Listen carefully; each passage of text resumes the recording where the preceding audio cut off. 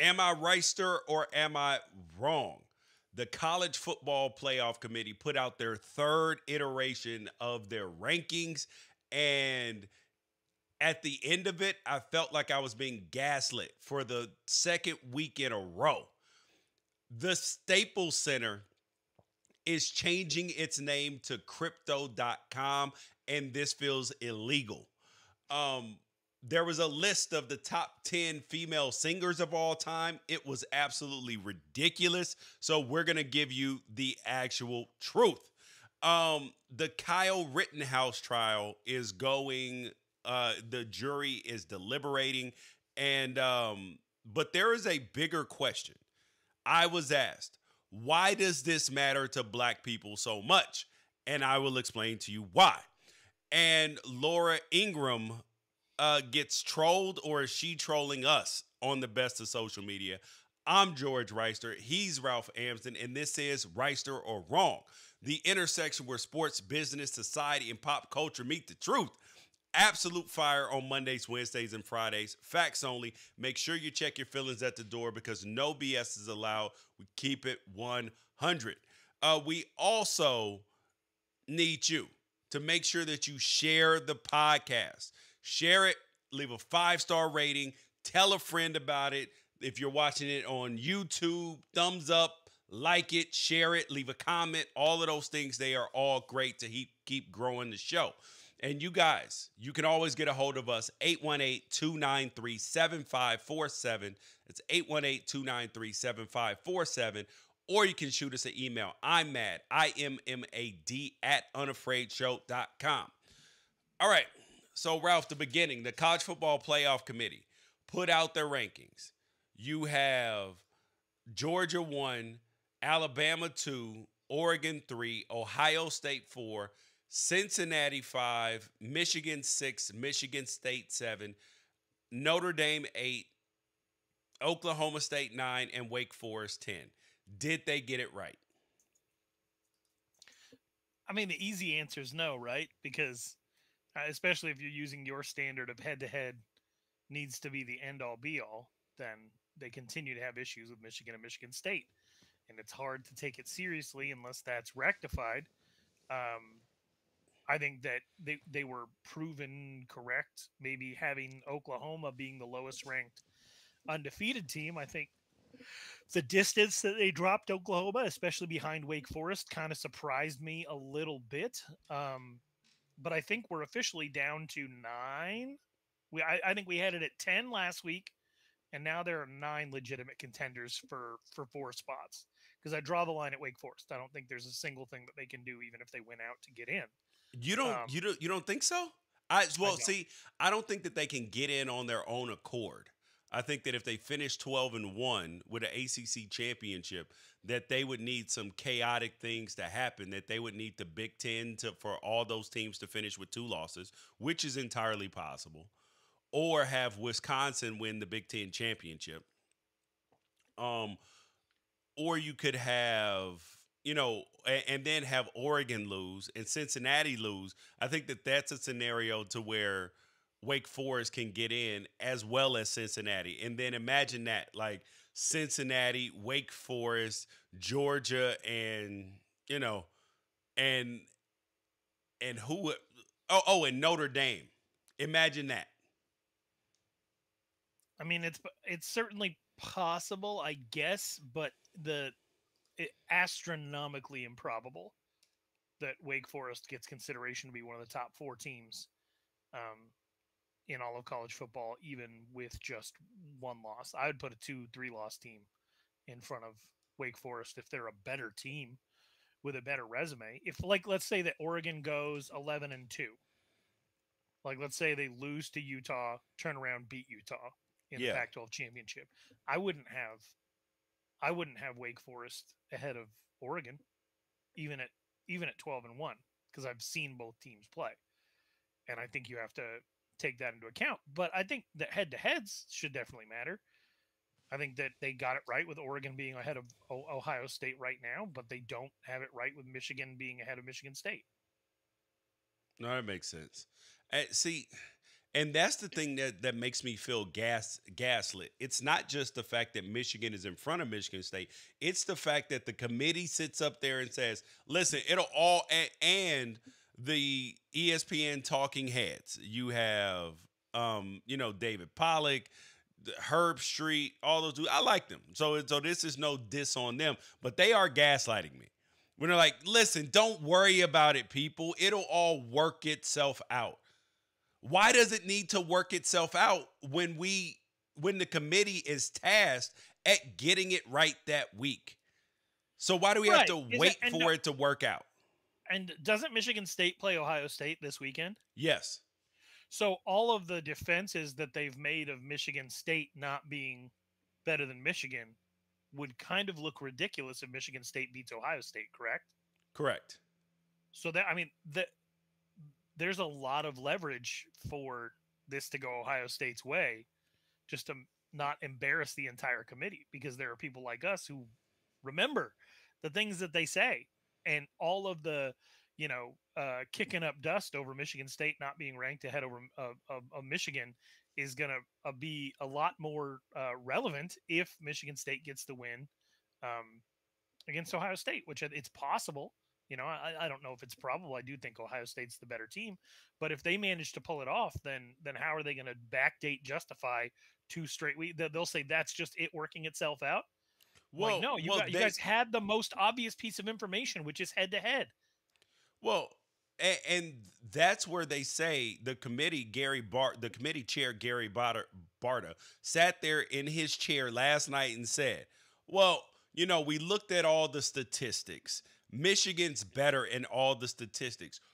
Who the F cares, dude? If you listen to the statistics and these S&P plus models and all of that, Oregon was a 14-point dog going to the big house and beat Ohio State. Ralph, if they played today, according to the computers, guess what the point spread would be? Probably the same. Yes.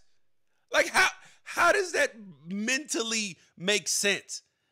And then Chris Fallica, the Bear, you see him on College Game Day, all this stuff, smart guy, better, all of this stuff.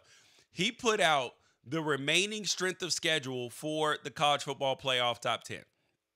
Georgia 5, Alabama 1, Oregon 12, Ohio State 7, Cincinnati 46, Michigan 9, Michigan State 3, Notre Dame 85, Oklahoma State 10, Wake Forest 11. All right? That sounds fine until you realize that this is why I don't get down with the computer models. I do not get down with them at all, because this is the type of stuff that they do. So they say that Bama has the number 1 schedule. Okay, they have 7-3 Arkansas and 6-4 Auburn left. Okay, fine. That's a tough schedule out the door, right? Right. But then they say Georgia has the 5th toughest schedule. They have Charleston Southern, who's 4-5 and an FCS team, and Georgia Tech, who's 3-7. How is that possible, Ralph? And then they have Ohio State number 7, and they have Michigan State and Michigan left. I don't know. Just watch the games. Watch the game. Your computer models are fine, but the most obvious thing in the world is the fact that they played each other. The results are the results.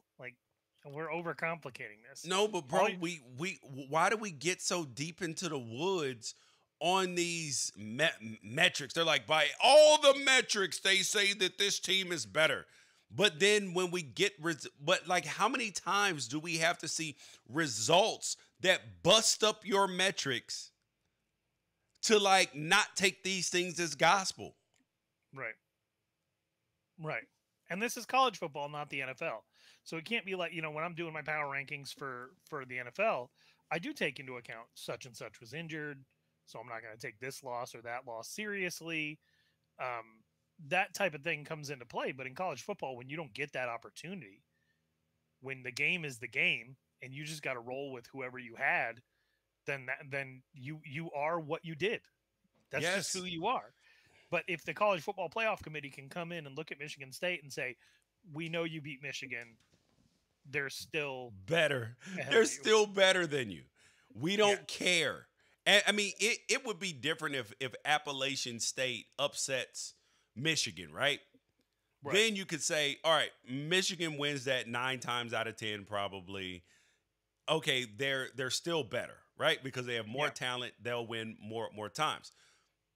But how can you possibly say that when, yes, Michigan has a little more talent, but it ain't that big of a gap? Yeah.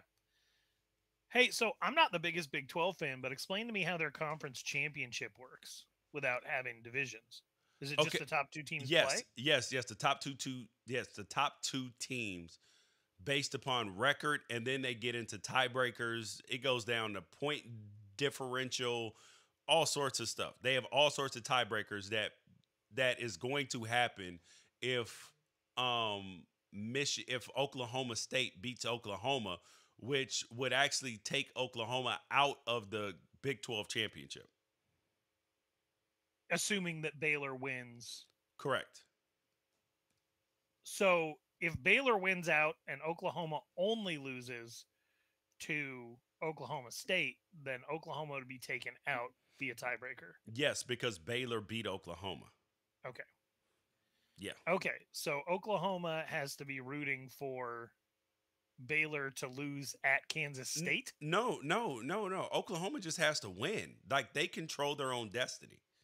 But I'm saying that it would allow them to, even if they lost to Oklahoma State, to get Oklahoma Correct. State again the next week. Correct. Okay. Oklahoma State might be a little bit overlooked here. Their defense is good. And not just Big 12 good, but like nationally good. Well, why do you think that? See, like this is where we get into the name brand beauty contest thing, because Oklahoma State, they have Sanders at quarterback. He's like a 13th year senior. They have, I swear he's been there for like 50 years. And they have a bunch of tough, gritty nosed guys. They don't have a ton of high recruits, but they are a well coached football team. This is what a lot of programs should aspire to be. Is you're not trying to compete for a national championship every single year, but when you get the chance, every 3-4 years, when you put together the right class, they stay in school, it works out, then you push the envelope. Yeah. Like, and that, so you got to be happy with 9-3, and then 10-2, and then 8-4. Oh snap, 12-1. Like, Right. that's what you got to be cool with. I agree with you. I think that we keep hearing year after year there's nobody that plays defense in the Big 12. Well, we got one this year. Yeah. They've only given up 23 points in the last 3 weeks. And Baylor plays defense too. They do. Yeah. It's going to be interesting finish to the season. Do you think it'll have any impact whatsoever? Even if Oklahoma State wins out, do you think it'll have any impact on the top 4? Like, they would have to knock people's doors off. And if they did, I could see a scenario where that happens. Would they get more respect for beating Oklahoma twice, or for beating Oklahoma and then Baylor, assuming Baylor doesn't lose again? Yeah. Yep. Which one? Oh, would you if you were the committee, would you rather see them beat Oklahoma and then prove it again the next week, or beat Oklahoma and then beat Baylor, who beat Oklahoma? Because right now they're ranked 9th, yeah, but 11th, and 13th. they already beat Baylor a couple weeks ago too. Well, about 6 weeks ago. Right. So I just don't know which one has more value for them at this point. Which scenario? Yeah, probably Baylor, just because they're going to be ranked higher. So I think that gives you more cachet for a potential slide in if you beat a better football team. All right. And Notre Dame can't. Notre Dame's in that one weird position where they can't really do anything because Cincinnati losing hurts them. Correct. They need all sorts of chaos to happen. I mean, Yeah, like they would have to have Cincinnati in the playoff first for them to get in, which is correct, wild. correct. And then having Cincinnati and Notre Dame in, But this committee, but that's the thing, George, is that this committee is saying that like if a situation ends up where Notre Dame gets in at 4 and Cincinnati's out at 5, even if Cincinnati's undefeated and even if they have the head-to-head win over Notre Dame, maybe some computer bro, that'll metrics be the tell you wild. otherwise. That will be the wildest, bro. People will go crazy. That will send off fights. Um, speaking of fights, Sham Sharania sent out a tweet last night, and I was like, no, this has got to be illegal. Got to be illegal. The Staples Center in LA, one of the most iconic arenas, is being renamed from the Staples Center to Crypto.com Arena. I mean, I would have rather they called it the Crypto Center, the Crypto.com Center. Like some dude, this felt illegal. The Staples Center has been the Staples Center since what, 98 or 99? Bro, this over 20 years for naming rights. It's been named that so long, and it's been so long since I even stepped foot into a Staples that I consistently forget that it's even the name of a company. Like it just seems like, oh, like Tiger Stadium, Staples Center. Like the Staples Center, now we're supposed to call it Crypto.com Arena. Bro, who's gonna say that? Yeah, I mean, as somebody who still calls the Phoenix Suns arena America West, which it hasn't been for 20 some years, I can guarantee you people are still just going to say Staples Center. But it is funny to me the Lakers taking money from the highest bidder when it's like wish.com and crypto.com. Dude, Like, as in, I lost all my money on at crypto.com, and so now I can only afford to shop at wish.com. bro. Okay. So they actually changed their jersey name to Bing Boingo, or I don't even know who it is, dude. I mean, it was like when the Warriors got their jersey sponsor from Rakuten. I was like, what the hell is Rakuten? But now I know what it is. I don't use it. But then when the Lakers got Wish, I was like, bruh, is this like a charity? Then I looked it up and saw what it was. But now their New Jersey sponsor is, I was like, okay, whatever, man. Whatever. It's Bingo. Bingo. It's a Korean food company. Okay. Are you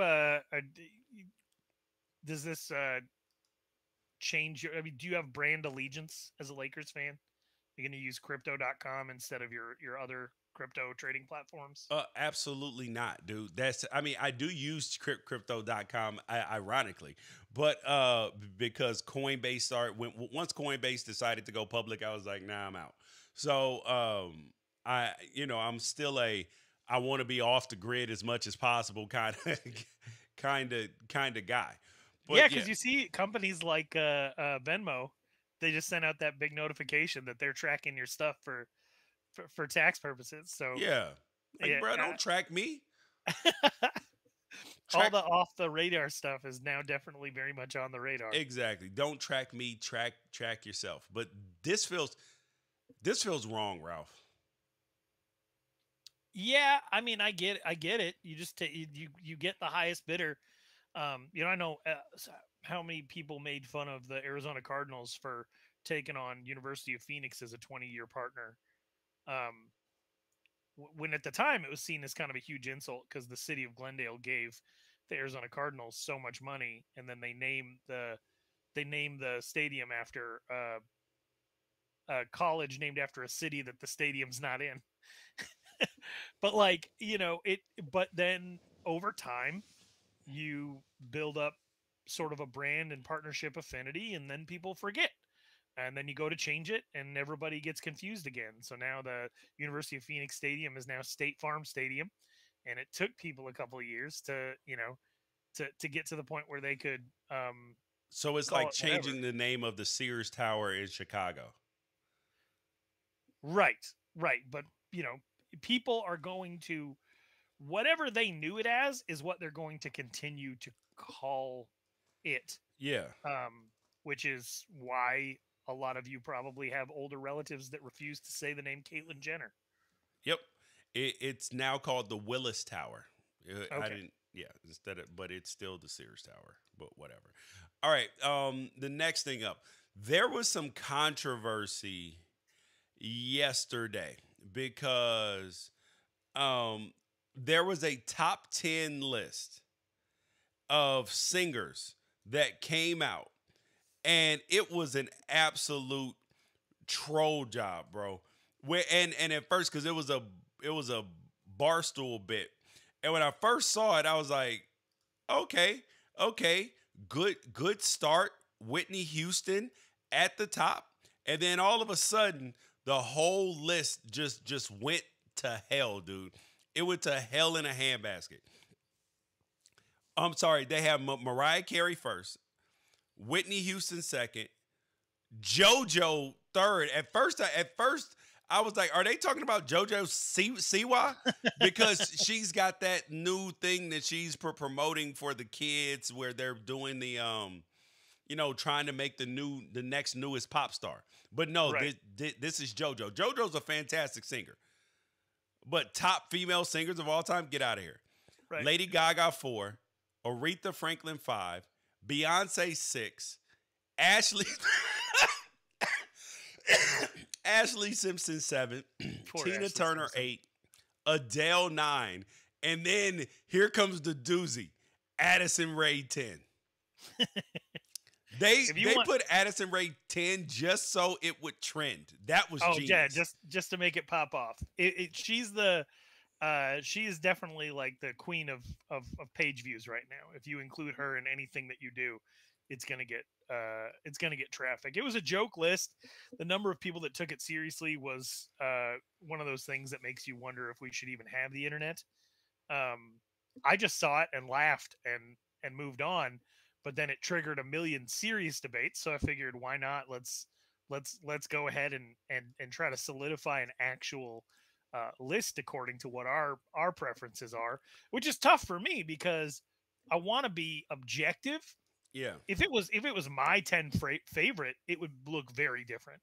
But I want to be objective to say, like, okay, well, this is what, like, great vocal ability plus accomplishment. And then it's female singer, so some people are songwriters, some people are adept at certain instruments. Who do you include? And so that's what makes this whole thing super interesting to me. All right. So my list is compromised. Is compromised. Yeah, you might think it's compromised, but it's comprised of people who have great music ability, right? Like great vocal ability. A combination of people who have great vocal ability, have put out great iconic music or albums, and also like people who have songs that are important to me. So, all right. So, what is your list, Ralph? Are we going? We want to go one by one. Yeah. We start with number 10. Yep. All right. So my number 10, and a big thing that I did on my list is if I feel like there's somebody that also deserves to be on that list, but there's a few people in one category, I pick my favorite from that category. Okay. And so my first one was from sort of like the, I guess, rock. To me, the best female rock / folk vocalist ever is Stevie Nicks. She comes in at number 10 for me. There's a million people that are in that category along with her, but to me, she's the top of the heap. It's Stevie Nicks from Fleetwood Mac.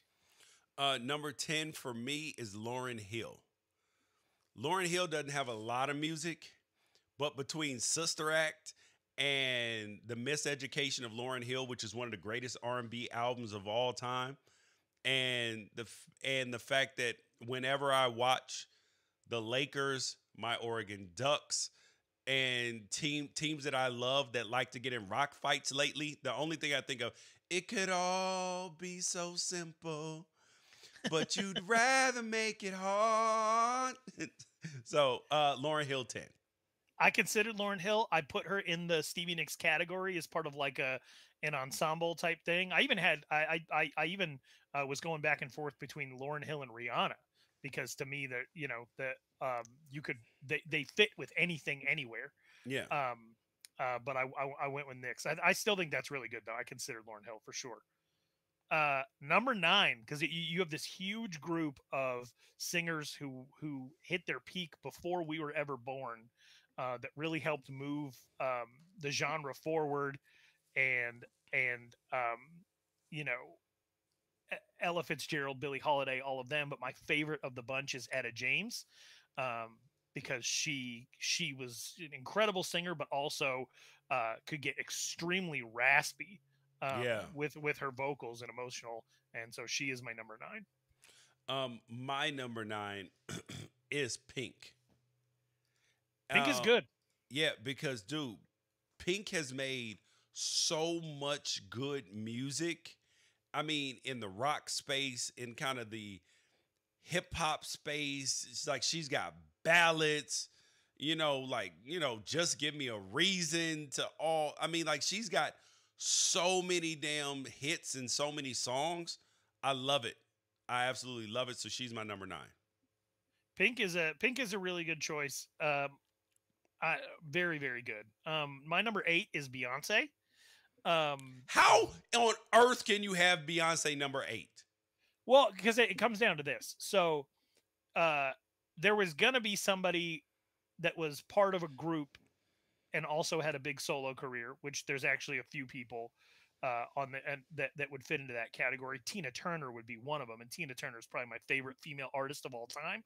When I came down to it, I was like, okay, if I'm only going to have really one from this category, because I got to fit in the greats at the top, it should be Beyonce over Tina Turner. So that's the best compliment that I can give her. But then people would still look at the list and maybe see 8 is too low for her. Yeah. She is incredible, but when you're talking about like revolutionary, or maybe stylistically, maybe overall as an entertainer, but we're talking about singers, and so I'm keeping it mainly on vocals, and I felt like I was able to justify it because the 7 people ahead of her I feel like are better vocalists. But Okay. like I had Beyonce over Christina Aguilera, I had Beyonce over Tina Turner, so she's still elite. You had Beyonce. I love Beyonce, and bless her heart, but she's not a better singer than Christina Aguilera. She's got one of the greatest voices of all time. But then, so that's when I kicked in, like, all right, the staying power and Okay. the Yeah. cultural relevance and everything like that. But Beyonce still got an incredible voice, although I do all the time think about that one, Good Morning America thing that got manipulated, where people thought that her voice was actually terrible. Yeah. That clip is, and it's manipulated, but it is one of the funniest things in the history of the internet. If you get a chance to ever look that up, Beyonce's GMA vocals isolated, so funny. All right. Who else you got? You can do your number 8. Oh, my number 8 is Anita Baker. Because my mom used to listen to it so much. With all my heart, I love you, baby. It's just good, easy listening, timeless. She's now on Apple Music, dude. Yes, she's my number 8. Right on. This next one was it is in place of Lady Gaga, because Lady Gaga is cool and everything and her vocals are crazy, but somebody did all this before her, and it was Annie Lennox. Annie Lennox was part of the Eurythmics, and then her solo career is crazy. She's maybe the best white soul singer of all time, probably England's most famous export as far as female singers. She's just incredible. That Sweet Dreams Are Made of These is one of my, the best things ever. And No More I Love You. Like she doesn't have a ton of like super big hits in America, but she has, to me, like just vocally, the coolest voice in the world. I love Annie Lennox. She's my number 7. My number 7 is Alanis Morissette. And this one wasn't Ayo. just pure on vocals. This is because Jagged Little Pill was like my first introduction to like music like that. I was in ninth grade. I was You at had the Buckley. cassette. Huh? No, You had no, the. CD. Oh God dang! Yeah, had the At CD nine for it. years old, whoa, it's paying what No, no, $30 no, for no, a no, no. CD? In ninth grade. Oh, ninth grade. Okay. Yeah. So and that's when Jagged Little Pill came out, and isn't it ironic? Don't you That think? that album had a super underrated tune on it that was never a hit. I think it was called "Not the Doctor." Yeah. Good. That's a good album, man. Yep. All right. Where are you at? Number 6. Number 6, Adele, self-explanatory. She can do it all. She's not the first to do it all, but she can do it all, and so to me, she belongs within the conversation. But she's in the goat conversation, but not the goat. Yeah. And my number 6 is Rihanna because like she's not the best vocalist of all time, but her staying power, her relevance, her influence, and she makes good music. I mean, that song "Stay" is amazing. It's one of my favorite, probably 20 favorite, one of my all-time 20 favorite female songs by female vocalists. Obviously, dude, I've been listening to her since Mr. DJ gon' pon the replay, like when she was innocent Rihanna, and she ain't like that no more. But Rihanna to she's me is like salt. billionaire, bro. Just she's doing it. To me, Rihanna's like salt. Put it on pretty much anything, make anything better. Uh, you can live without it, but it will make pretty much everything better. Yeah, I considered it. I and considered you it for. can't get too much of it too. It's true. Like if That's you true. OD on it, then you're like, All right. What's your number 5? Celine Dion. Not necessarily Celine Dion fan, but I get it. Um, For all those times you step on me. I love Celine Dion, dude. it's just straight up vocals, like just straight up vocals, Yeah. just vocals. She's probably top 3. She's Yeah. incredible, and it comes out of like a 90-pound frame. It's nuts. Yeah, she's my number 5. Okay. My number 5 is Jennifer Hudson. Okay. And that's because this is purely off of voice. Her voice is amazing. She's a powerhouse. She's a triple threat. Dude, this woman, I could listen to her sing any of these other people's songs that we named, and I might think that the cover could be better. Okay. So I mean, like she can cover Whitney, she can cover Beyonce, she can do her own songs, bro. She's got something amazing going. And I considered her as well, because there's that whole category of people who can sing and act. Um, Barbara Streisand is in that category as well. Um, but it's tough because there's only so many spots. So my number 4 is Aretha. Um, as far as like powerhouse vocalists, I don't know if it gets much better than her. You could make an argument, maybe even for number 1. For Aretha Franklin, she just is a superstar and brings energy and flash and like pizzazz and with the outfit changes and everything, even to this day. Um, but just, I mean, unmistakable voice Yeah. and probably legitimately the best to ever do it as a performer. Tina Turner's up there too. Maybe Beyonce, but like it's. I think Aretha definitely deserves to be top 4 for sure. All right. And my number 4, this is kind of weird, right? Because I wanted to put Celine Dion here, but I didn't. She's not even on my list. But I do acknowledge that she deserves to be on it for her accomplishment, for her songs. I love Celine Dion, listening to her music. But I put Dolly Parton here. Hell yeah. And the reason why I put Dolly Parton here is less about her music, her actual own music, than the fact that she wrote songs that pretty much all of these women have sung. Like so Yeah, yeah, so yeah. like her like this is like a lifetime achievement award, and because she literally has written some or at least co-written some of these people's biggest songs that are on this list, on Man, mine and yours. I got goosebumps right now just thinking about Jolene. That's Yeah. an incredible. That's incredible. Jolene, Jolene. I hope the All right. people that are watching the actual like live broadcast of this are enjoying just staring at the Barstool list for 30 minutes. Oh my God. Bro, what are why didn't you tell me? Good job, Ralph. Thanks a lot, Because buddy. I have like 8 other tabs pulled up to look up factoids on different female singers, so I just clicked back over and I was like, "Oh, that's still up." All right. Okay, where's your number 3? My number 3, and this is where we get into tough territory here. It's Mariah. It's I mean, the whole like high low octaves runs, dominating the 90s, switching up her style. Anything that a lot of these people have tried to do, she's already done. Um, she owns Christmas. She owns Literally funerals. owns Christmas. She owns Christmas. She owns funerals. What She owns like, what song does she own for funerals? oh come on, man, One Sweet Day. Oh yeah. Yeah.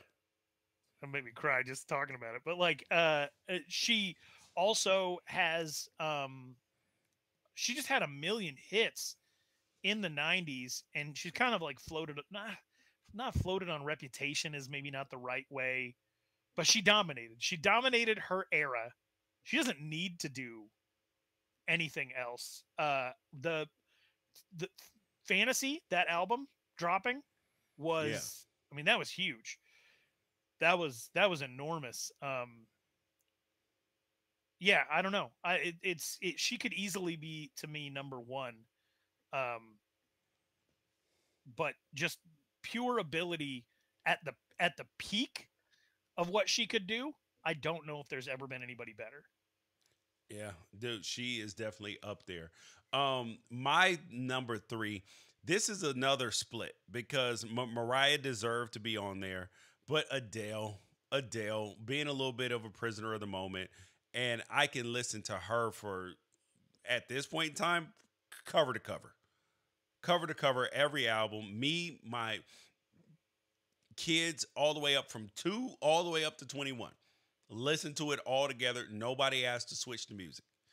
So yeah. Okay. What about?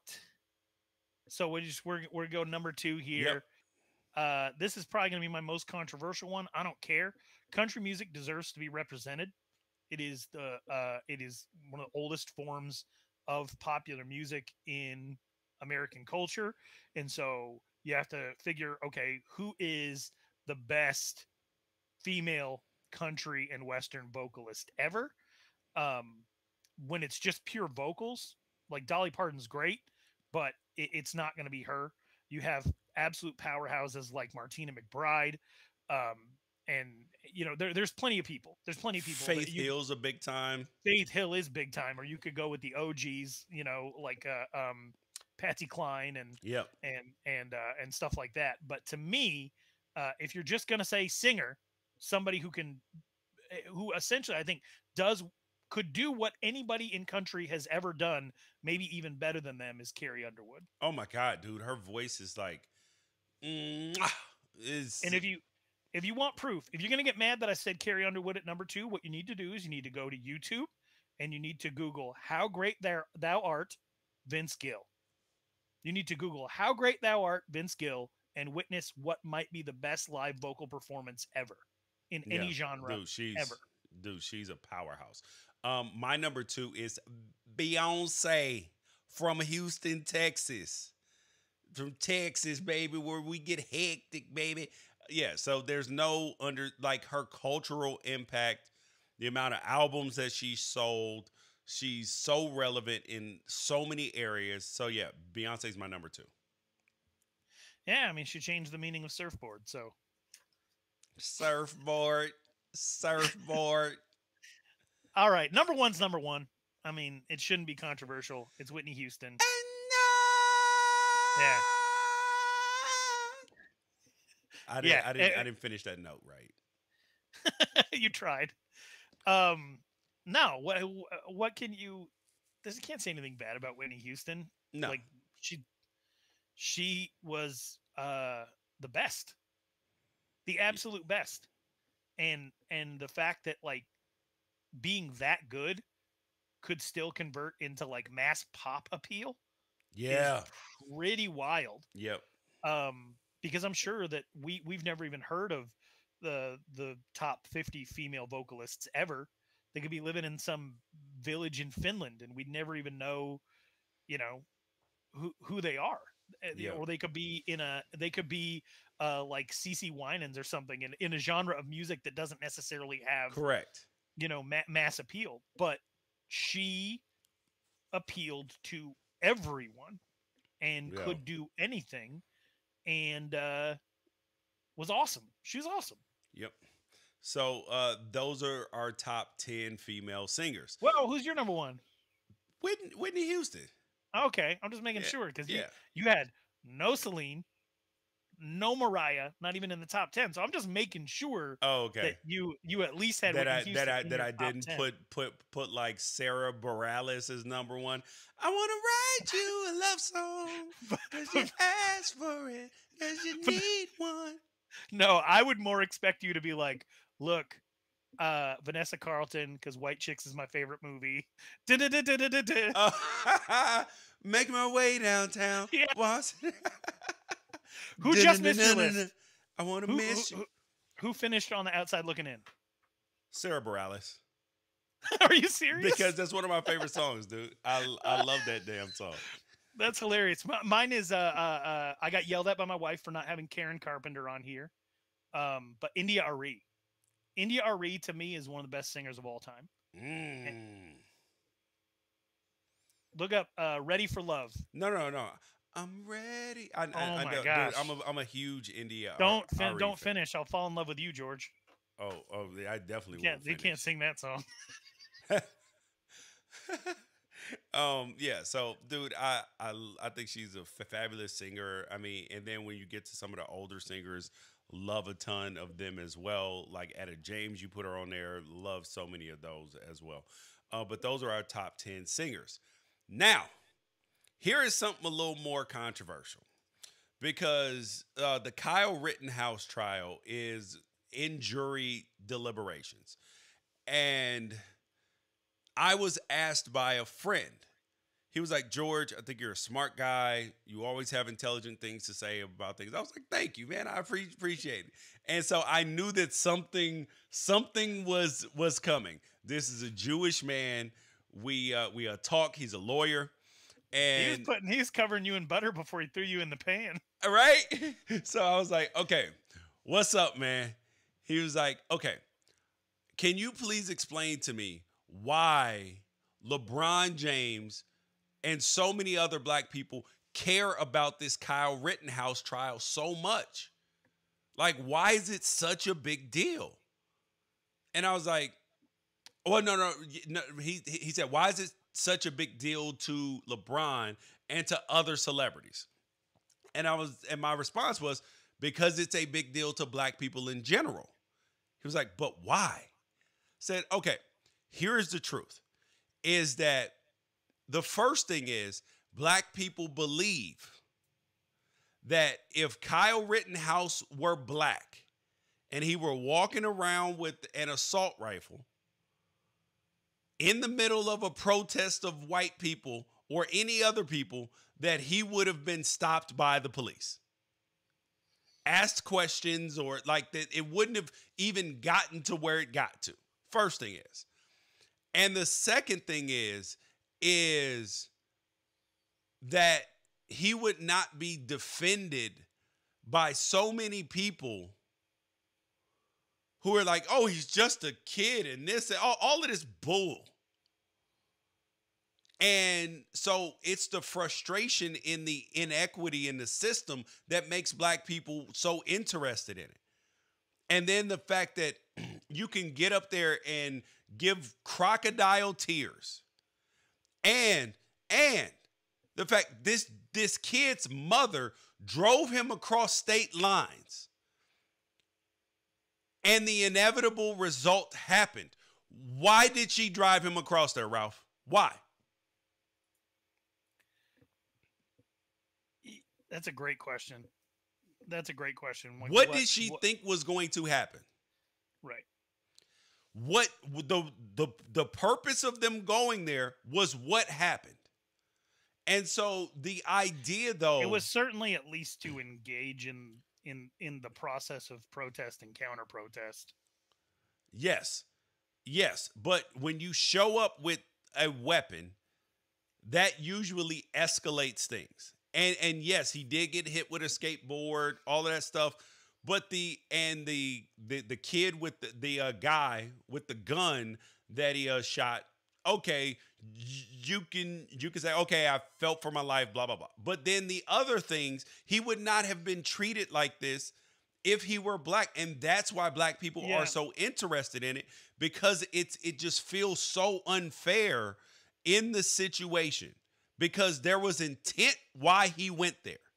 There was intent with the mother. And it's such a self-defeating circular argument too. You could say he shot someone who had a gun because he felt like he was in fear for his life. Therefore, that person getting shot is not only justifiable but understandable. So then what you're saying is him showing up with a gun could have got him killed, and it would be not only justifiable but understandable. Yes, exactly. Because had he gotten killed, he would have been a martyr. Right. But which means somebody hitting you with the skateboard is not only justifiable but understandable. Bingo. And that's what I haven't really said too much about this, because the whole thing seems to me like everybody was there and seemed to be about that action. If you show up to a place with a gun, you're what do gun safety advocates, Second Amendment advocates say about carrying a gun? Like, if you're gonna carry it, you better be ready to use it. Correct. And they mean like correctly and safely and yada yada yada. But like, the mindset is, if you're out there with a long gun, you're probably there to get yours. I mean, why drive there with a gun? Why? Yep. And so I don't know. This whole thing has been super perplexing to me, but it is interesting that you bring up the conversation of why this matters so much to not only black people, but conservatives. Yeah, seem to are heavily invested in this. If this was a black kid, would they have dumped so much money into his defense? If he was conservative? Yes. I don't know. We know the answer to that. All right. But there's been quite a bit of tokenism of like, hey, if we could get it, if we could put our money behind a black Second Amendment advocate, I don't know, man. The whole thing is just I'm a gun owner, so I'm a Second Amendment person, but I understand at the same time that while I want my guns, I actually have more fun with my guns than I do think I need it for defense, if that makes sense. Like going out shooting, learning how to shoot, shooting at targets, moving things, all of that stuff for like sport. But the idea, though, that I need it for protection, like, that's there. But I think that that's probably the least likely option for me needing or wanting to have firearms. But if you saw that 10 miles away, there was a bunch of like outdoor hullabaloo going on over, social and economic issues, and you told your wife, like, hey, drive me down there. Let me get my gun. Drive me down there. And then you came back with a couple of scalps, like you're probably going to get in deep shit. Like, yes. Antonio Pierce almost went to jail for driving Plaxico Burress to the hospital after he accidentally shot himself in a club. And Plaxico Burress did jail time. Yes. And we're talking about Kyle Rittenhouse potentially being a hero and his mom not getting in any trouble whatsoever. Bro, it seems like there's a huge disconnect here, and I want to understand it, but for the most part, I don't want to try to get too. I don't want to have my emotions about this country dictated over a trial that a ton of media was put behind, when there are hundreds of people on trial for other stuff that don't even belong on trial right now all across the country. And it's weird that we pick these cultural totems to like everybody choose your side, and and when we have no control over the outcome, and when we probably know what the outcome is anyway. Yep, exactly. All right, now it is time for the best of social media, where we literally show you the best things from social media. First thing up is, speaking of conservative media, Laura Ingraham had a guest on, and they had a confusing interaction. The politics and all those woke storylines in so many shows today. I was watching an episode of You where measles came up. Wait. When did I mention measles? I don't know. It was on You. Wait, what was on me? What are you talking about? Is Raymond even hearing what I'm saying? I never had the measles. Was on You.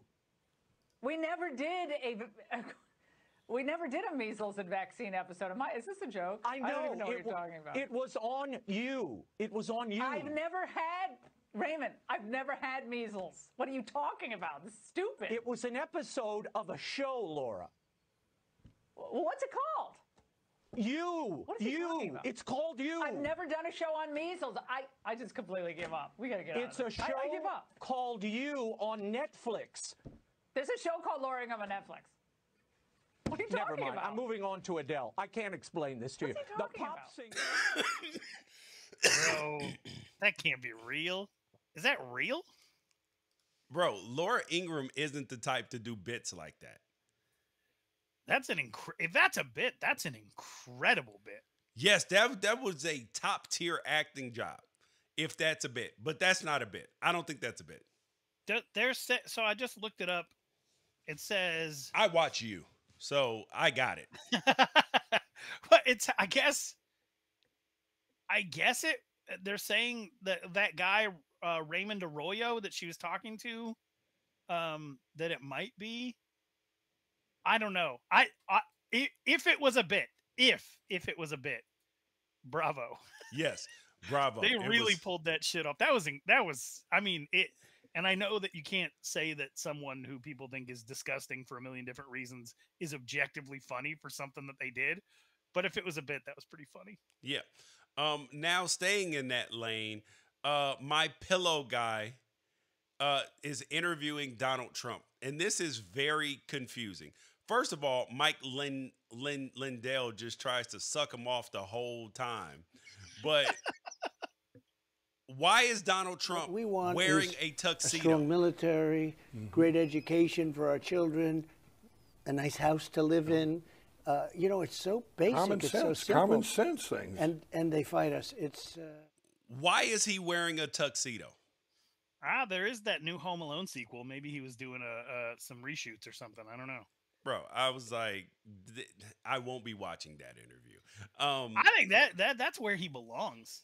With the interviews with My Pillow guy. They're both product hawkers. Yeah, I just don't understand. One of them got to be president, but is Donald Trump trying to just remain relevant since he can't be on social media, or is he like? Well, Donald Trump's irrelevant.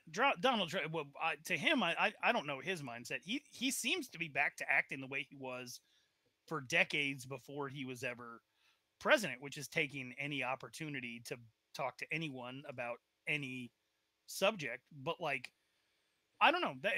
Those two together just make sense to me. Mike Lindell is what Donald Trump wants to be, and yes. Donald Trump is what Mike Lindell wants to be.